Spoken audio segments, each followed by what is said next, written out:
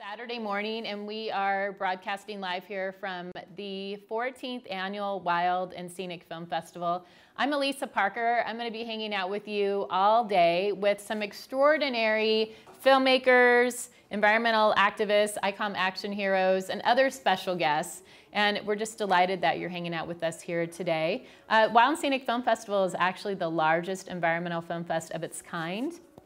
And we're based actually in downtown Nevada City. And we're also in Grass Valley this year as well. And to kick off the morning, I'm so excited to have, do you go by Jen or Jennifer? Jen is perfect. Okay, Pate, yep, right? That's right. So Jen Pate. And so first, welcome. Thank you. You came all the way from what, Toronto? From Toronto, Ontario in Canada, yep. I have to say it was sunny here yesterday. We know, we saw it. Okay, the sun was here. That's okay, it beats -20 where I'm from, so it's fine. That's good. We're getting over a drought here in California, so we're excited to have the rain. Know about it. It's okay. So tell us about Expeditionary. Yeah, so EXXpedition was a mission basically across the Atlantic Ocean. We had a crew of 14 females, sailors, activists, scientists, and I very fortunately got a chance to go on board as the filmmaker. Interestingly, I had never sailed before, so it was a completely amazing adventure, one that I had no idea what to expect, which was probably for the best because, you know, baptism by fire, you kind of learn to do things on the go. It was my first ever solo documentary. Wow, so first time sailing. How many days were you on sea? 19 days. Okay, so you're on sea for 19 days, Yes. and this was your first documentary film. Yes. How did you even to get the trust, enlist the trust from the crew, and even saying, hey, I'll do this film. I've never done one before. Yeah. I've never sailed. Well, yeah, I mean, I think the whole base of the trip was a lot of trust in people that you didn't know. And for some reason, I mean, the ladies who set up EXXpedition, they really did select an excellent crew. It was an amazing balance, a diverse mix of women, and everybody brought something completely different to the table.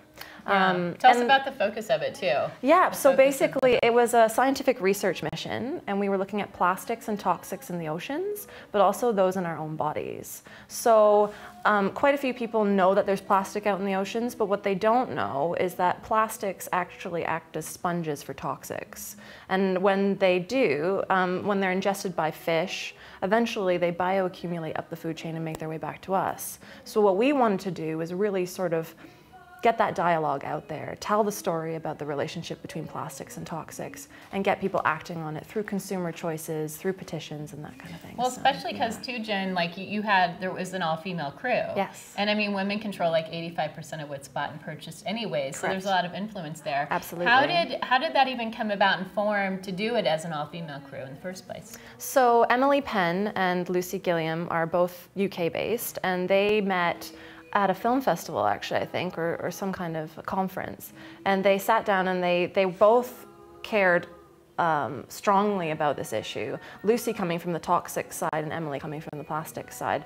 And they're both amazing women in their own right, all the women on board. I mean, I could have made an hour-long documentary about each of their lives. Yeah. And, you know, we have someone else here with us, too. We do. So one of my crew members is here, too, with me this week, Caterina Fellini, who lives in San Francisco, but she's from Italy. How come, Caterina, how come we didn't get you up here? I know, right? Next time. But really, I think it was their vision to sort of also highlight the strength of women, women in adventure, women in sailing, which are hugely underrepresented.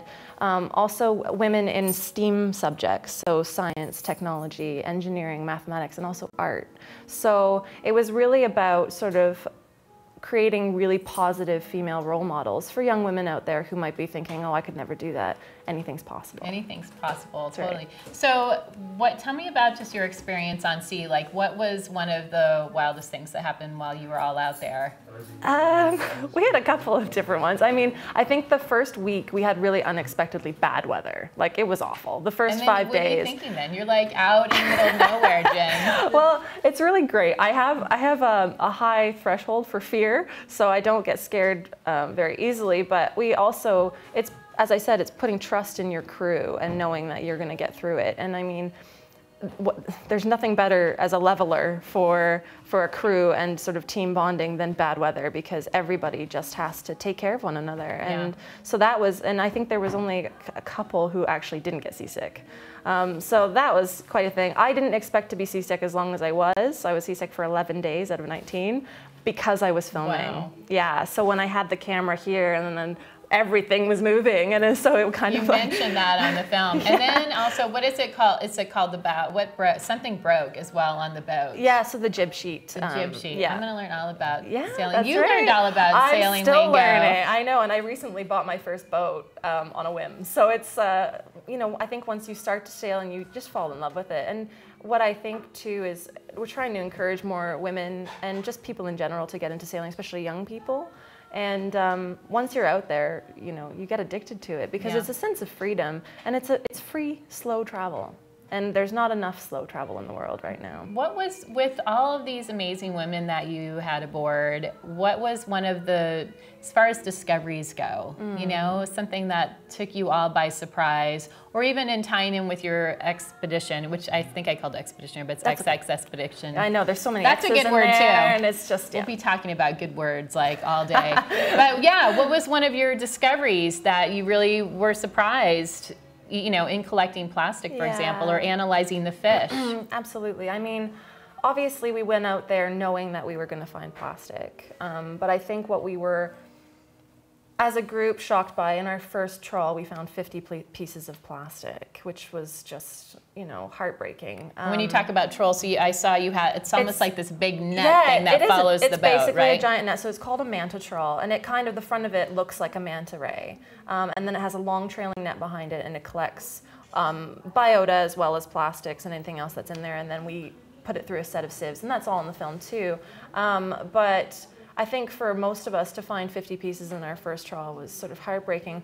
But I think personally, I did water sampling for adventurers and scientists for conservation as well. And they're amazing. They're a US-based initiative that's based on adventure and citizen science. So anybody can take samples for them. So a little shout out to them because they're doing amazing work. And I sent off my, you know, I took this bucket in the ocean and I put it in these bottles and I looked at them against the sky and they're see-through. There's nothing in there. You can't see anything, right? Yeah. And then I sent in my samples after we got to land and I got them back, I think about 6 to 8 weeks later. 536 pieces of microplastic per liter. And you could even see that with the visible eye. No, we couldn't see any. That's Those amazing. Were all pieces so this is that just were hanging invisible. out in the ocean. Like you said, it goes to the food chain. And you, obviously you saw that. And Diane, who was the scientist, was... No, she was... There's quite a few scientists on board. She was like a fish Diana is biologist? so she's an ecotoxicologist and fish biologist. We also had Dr. Jenna Jambeck from the University of Georgia, who's amazing. She actually, after we got back, published the first ever study that quantifies how much plastic is making its way into our oceans. Wow. So that's what I mean about the women on board, you know. I could have made so many films about just them and the work that they do. And I think that's one of the most amazing things that's come out of this is, you know, we're a family now. And we all work all over the world, but we're a support network for one another. So whenever we're feeling, you know, a little bit overwhelmed by the situation, we just think of each other and it shores us up. That's great. And also probably the great thing is that in addition to having this support team is that you can have a supported network, right? Because all of you have different expertise and backgrounds. That's right. So now you have this really like a whole like knowledge pool that can be there together. And okay, is there a trailer for, are we asking about the trailer, Mark? Whenever you want to run it. Oh, okay. Yeah.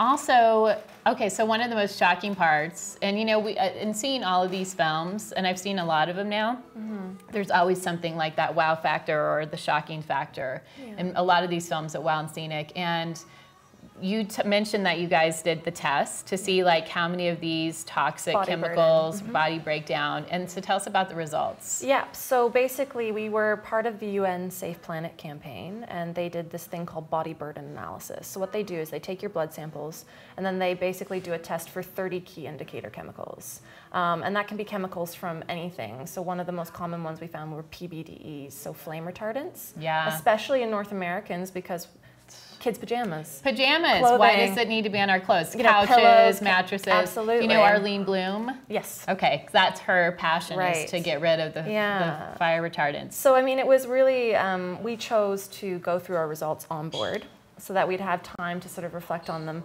alone and also with each other. Because when you're on the ocean, you are alone, right? So Yeah. it's not, you're not being, you know, affected by external thoughts or pressure or anything. You really are. You have this space to think.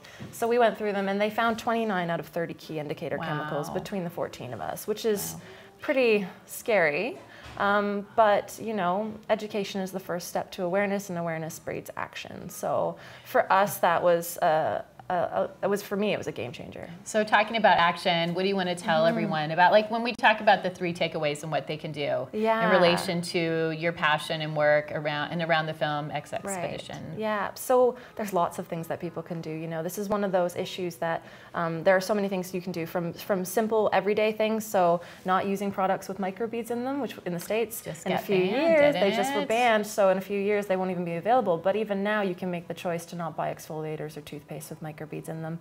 And also single-use plastics. That's our big thing. You know, plastic's an amazing product. It was designed to last. What it wasn't designed for was single use. So just use it and throw it away. And that's the kind of consumer society we're in nowadays. So if people can find alternatives, you know, clean canteens instead of plastic water bottles, don't go anywhere near plastic water bottles in general. But then there's some bigger things that people can do. So I mentioned Adventurers and Scientists for Conservation.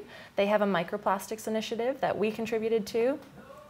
So anybody can sign up and take water samples for them, and it goes into a global data set. You get your information back, and they even reimburse your postage cost of sending the water. They're awesome. So if anybody wants to do something, you know, themselves that's a little bit bigger than just making consumer choices, which are also, they're equally important, I'd direct them directly to them. And then even bigger than that is you can get involved with EXXpedition. You know, we just had the second 2 EXXpeditions, another crossing of the Atlantic, the South Atlantic, and then they also traveled around the northern part of South America.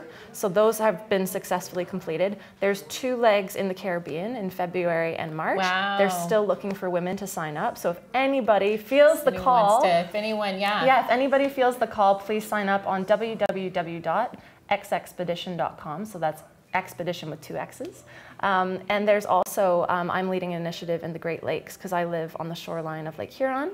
So next summer on the 20th of August, we're asking anybody and everyone, male, female, adult, child, to get involved in our initiative. And that's also on the Expedition website, / Great Lakes 2016. That's fantastic. Thank you so much, Jen. Jen Pate here at the Wild and Scenic Film Festival. The film is called EXXpedition, and when is it screening? It's screening today in the Tread Lightly section at the Miners Foundry, and it's second in that section, so it's it'll be on at 12:30. That's fantastic. Thanks so much for being here. Thanks I know you had issues with your flight. I know you made it happen. We made it. You make action oriented. We're going to go to your trailer actually. Oh, wonderful. So you can get a little sneak peek of this film. I'm Elisa Parker, and we will be right back with more guests here at the Wild and Scenic Film Fest Media Lounge. Thanks, Jen. Thanks so much. Yeah.